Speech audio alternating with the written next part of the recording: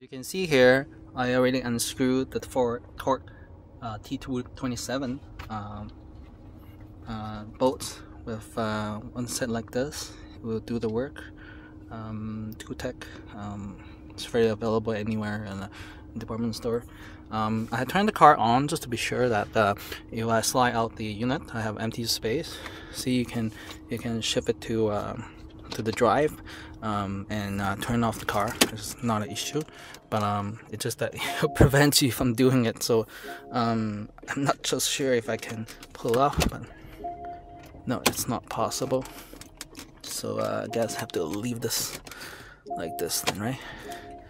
Or even leave it apart. No, unfortunately, yeah. So too bad. All right.